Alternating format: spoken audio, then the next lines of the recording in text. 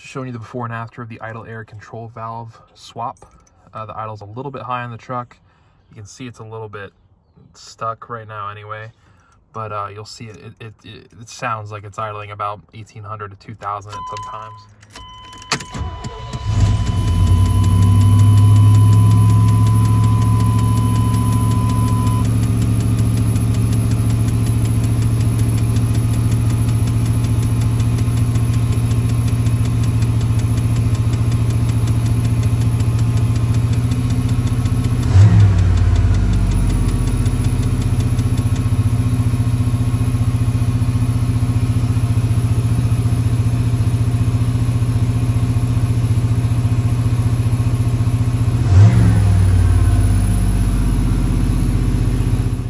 So the idle air control valve location on this 1991 Chevy C1500 is right under there, right under the air cleaner. So I'm gonna go ahead and take off this air cleaner. I might paint it while it's off, but I also might not. This is the 5.7 V8. Really easy to access once you pop that off, and you'll see here in a second. See, this here is our new idle air control valve. It's a DriveWorks brand, but nice and new.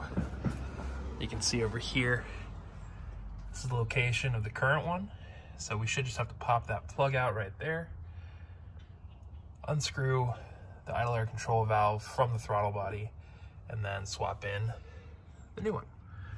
See, I broke it free here. All I could find was my vice grip, so I just did a little number on the edges, but these aren't in here super tight. So once you break it free, it kind of comes out the way it should. And you can see this guy is all gunked up. I probably could clean this, which I might do. I might clean it and keep it for the future, but this isn't a part you should have to replace all that often. This is an original engine in this truck. So this has probably been in there since it came off the factory. But you see it's got this 4-pin connector.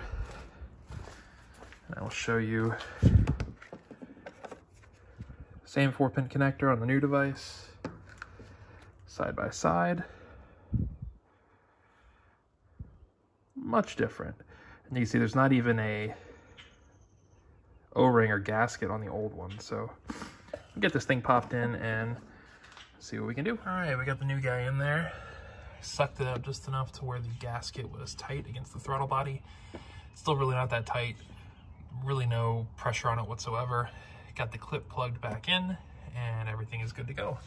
Go ahead and give her a start and see what our idle looks like. All right, so now we're gonna give this a start, see what our idle looks like after the replacement of the IAC valve. The clicking you're hearing is coming from the blend door actuator for the heat and air conditioning. It's the typical issue with this truck. It's just that actuator slamming the door, trying to open. It stops after about 30 seconds. To replace it, you have to you gotta kind of get in under the dash, and I just have not had the time to do that yet. So soon enough, that annoyance will be gone, but let's see what we got here.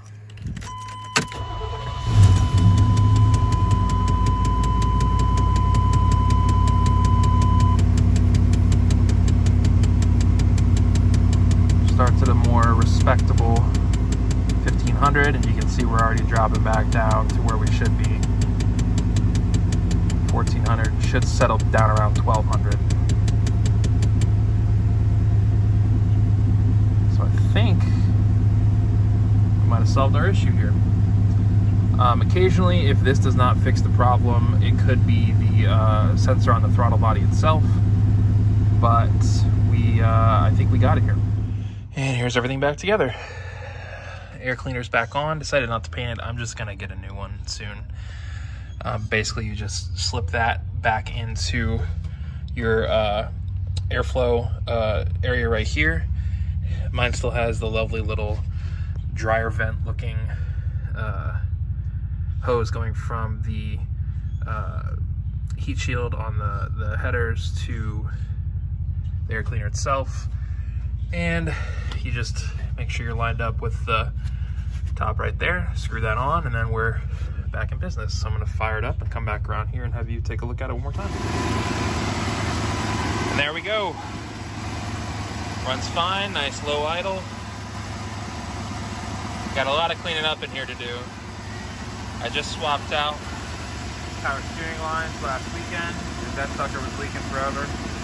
And I got some pretty gnarly exhaust leaks, so more to come on this, but that's it. More to come on this soon. A lot of work ahead of me on this truck. We just threw some new wheels and tires on it. A lot more to go though. Trying to bring this beauty back to her glory days with as much original engine parts as I can. Thanks for watching and see you next time.